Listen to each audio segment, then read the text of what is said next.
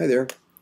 House of the Rising Sun. Great song. This is the notes say from the Pizza Tapes. Garcia Grisman and Tony Rice recorded in 1993, released in 2006. And so this is going to be for ukulele and for guitar. So for the guitar, we're going to use the same chords that we used for the ukulele, which is D minor, F, G, B flat, D minor, F, A, and then D minor, F, G, B flat, D minor, A, D minor. And that goes something like this. So our first chord, D minor, we're going to play that like so. And we're going to play our, we're not worried about the E and the A string, so we're going to play that from the open D string, which is the name of our chord, of course, D. So that will be our tonic right there. D minor, F, to a G, to a B flat, so B flat. Now D minor, F, and A. Again, D minor, F, G, B flat, D minor, A, and D minor. Let's see if we can figure out how to finger those chords. So first is your D minor, so we're going to play the D open. Let me show you this right hand view too. So we're not worried about the E and the A string. We're going to start playing on the D. There's my D. Second finger is on the second fret of the G string. Third finger is on the third fret of the B string. And first finger is on the first fret of the E string. So those four notes make that D minor. Now for the F, I can play that a couple of different ways, right? I could play, if you have trouble getting one finger to cover two strings, don't worry, I got you covered here.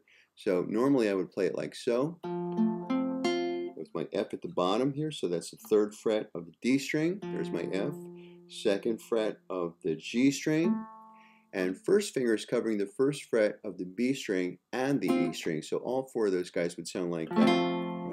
Now, if you can't get your first finger to cover two frets, no worries, because we can do that with three strings if we want. So we can make an F that just has the first finger covering, we're not going to play the E string, first finger covering the first fret of the B string here. So that would sound like so. D minor, F. And then a G, of course, is third finger on the third fret, second the E string, second finger on the second fret of the A string.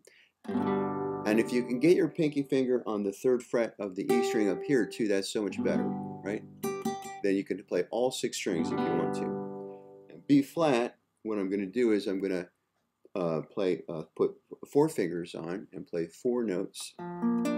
That is second finger on the third fret of the D string, third finger on the third fret of the G string, pinky finger on the third fret of the B string, and first finger on the first fret of the E string. And there's my B flat right there. So those three chords so far sound like this.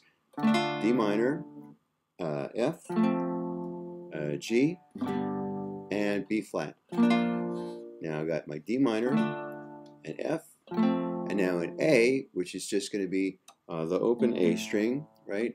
And then first finger on the second fret of the D string, second finger on the second fret of the G string, and third finger, ring finger on the second fret of the B string. That's a pretty good A.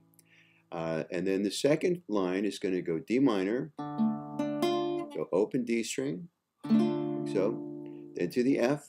Again, if you can't get both of those notes, just play the one. So you've got those three notes here, right? F, G,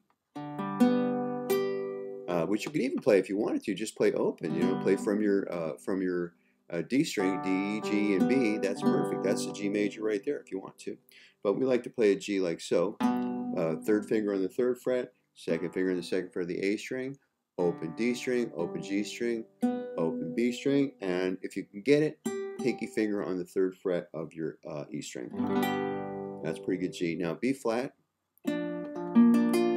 So that is, we're not playing the E or the A string. We're going to start on the D string, second finger on the third fret of the D string, ring finger on the third fret of the G string, pinky finger on the third fret of the B string, and first finger on the first fret of the E string.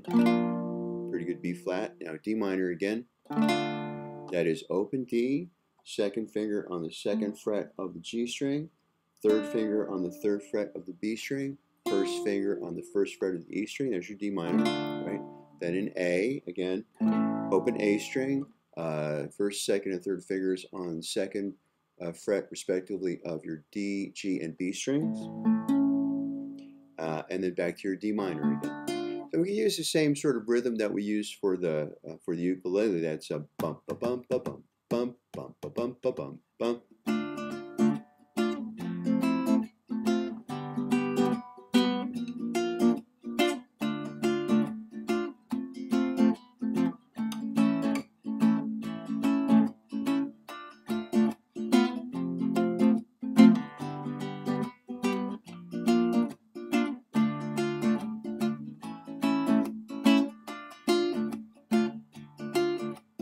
Now you don't have to use that rhythm. You can use any number of rhythms, and that's the beautiful thing about playing your own music. You know, you're the person who decides how it should sound. So if you wanted to use a different more, more flowing rhythm, you could do that. Or if you wanted to articulate those notes separately, you could do that too. You could do anything that you want. So here's another way to look at that.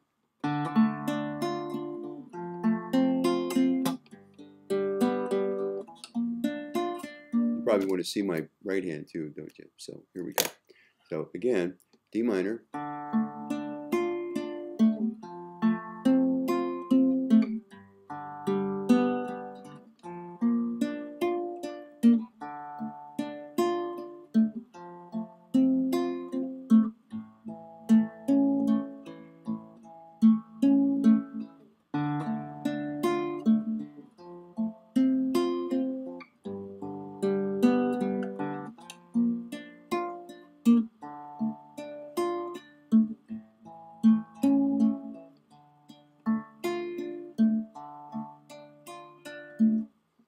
Have some fun with this. It's a great tune. The pattern's not too difficult, and it's a song that everybody knows, so I'm sure you get folks to sing along with you if you're interested in that. And have some fun, and I'll put up the tabs for this online, and that's it.